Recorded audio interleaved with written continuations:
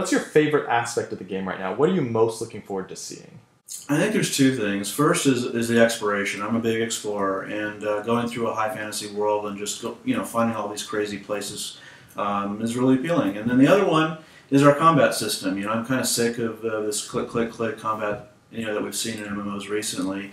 Our system is a lot more tactical. You're making decisions, you're responding to events, and I'm looking forward to both. Yeah, you seem to be really passionate about the challenging gameplay in this new MMO. Why do you think the rest of the industry is moving away from that, and why are you moving towards it? Well, I think a lot of the MMOs that have been made more recently especially, they seem to be trying to appeal to all people at all the time. They're trying to make it mass market. And but what happens there is you'll have features in the game that some players will like and other players won't. And so what we're doing that's the opposite really is making a targeted MMO. We're identifying our audience.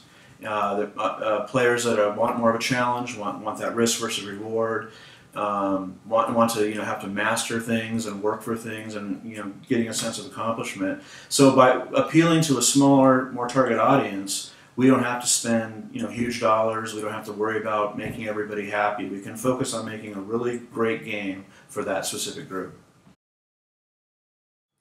Now, how will you be funding this game to completion? Well, the first round of funding, obviously, is Kickstarter. We may need more funding later, and we'll cross that bridge when we come to it. What operating systems do you plan to support? Well, the game will be a Windows game. That majority of gamers have Windows machines. But we also like other operating systems, and given the chance, probably after launch, we'd be happy to look into supporting those. So the MMO audience today seems extremely critical and lacking much tolerance. Are you terrified to release a new game and throw it to the wolves, so to speak? Actually, not at all, because I think this comes back to the idea of creating a game for the mass appeal or a target audience. If you're trying to appease everybody, you ought to be pretty nervous, because that's virtually impossible. We've identified a target audience, and we're making a game that we want to play, that we know that this audience wants to play, and we're pretty darn confident that we'll enjoy it and they'll enjoy it. So when you say this game will be more challenging, even more difficult, what exactly do you mean? Are we looking at old school corpse runs where players can steal your loot? No, we're not looking at corpse runs and big penalties and punishing you and making you have to grind and do tedious repetitive things. That's not what we mean by difficult. That's tedious, not difficult. Difficult means that you encounter a challenge, that you've got to think through, that you've got to plan along with your group, and hopefully, even if you fail that encounter a couple times, eventually you're victorious and you feel great about it, you get a sense of accomplishment. That's what we mean by challenging. So will there be raids? And if so, what do you see as the ideal length of time for a raid? And should raids be able to be beaten by pickup groups or only coordinated teams? The way we're looking at it is, the idea of a group and a raid, we're kind of merging that together. There'll be areas that are designed for 8 people, maybe an area designed for 14, 16, 20, what have you. But there's not just going to be this. It's a group area. It's a raid area. As far as pickup groups or pickup raids, there'll be the opportunity to do that. But certainly, a group of people that work together and play together often within our game are going to, they're going to do the best when they're adventuring through these areas. So when you're saying group areas and raid areas, is that implying that these raids are going to be outdoor open world raids? There'll be some outdoor or even in a dungeon, but they're still considered open world because other players can be there. But then we are also going to use instancing to some degree if we have a dungeon or an area that's a little bit more linear, that tells a story, and that that will be just including you and your group. How big will the game world be at launch? It's really hard with an MMO to say really, are you doing it in acres or square miles? So it's really hard to say how big it's going to be. So our answer really is it's going to be big. Will races have any impact beyond cosmetic? Yeah, we think that that different races will have some different abilities, innate abilities, different stats. Some plus, some minus, because we do want you actually to do better or worse in certain areas depending on the race that you chose, your class, etc. We want them to have meaning. Can we expect open dungeons or instances? This one is really big for me personally. I hate instances. I think they ruin community building. I agree to some extent that you don't want a completely instance game because it does interfere with community. What we've chosen to do is create an open world, overland as well as dungeons, but also a group of dungeons that will be instance, because that allows us to tell us more of a linear story. So really, it's going to be both. Where it makes sense that it's open, it'll be open. In some cases, then it'll be instance-based. There's really pluses and minuses to both, and we wouldn't want to, not have one and only have the other, because that would limit us in ways that we don't want to be limited by.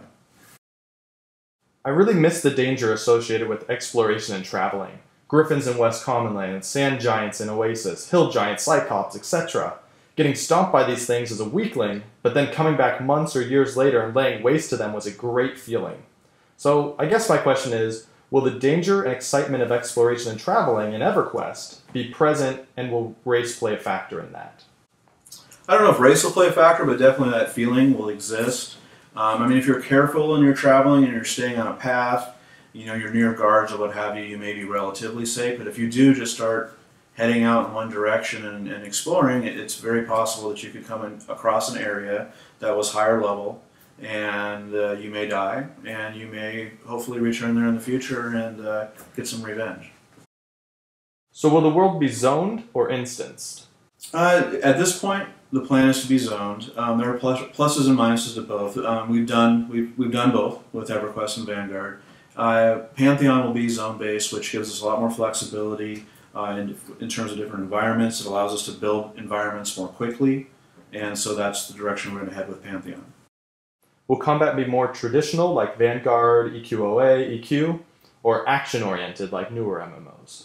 It's actually kind of a hybrid of both. We like the tactical, slower combat where you're thinking through things. We definitely don't want to make Twitch combat. But we also do like a lot of the new RPGs that are coming out, where you can actually, during combat, you can kind of see tells from the mob. You can see where an area of effect spell might go off. You can see a cone where the guy might be swinging a broadsword, and then by seeing that, having that be a tell, you can then move to avoid it. So we want a combination of reactive and active combat, where you're responding and counterspelling and deflecting things, much like an earlier MMO. But we also want that kind of a little bit faster paced environment where you can actually react to what the players are going, or what the NPCs are going to do. So with counterspelling and reacting to them, is that a matter of activating an ability, or how do you choose to react to what you see them doing?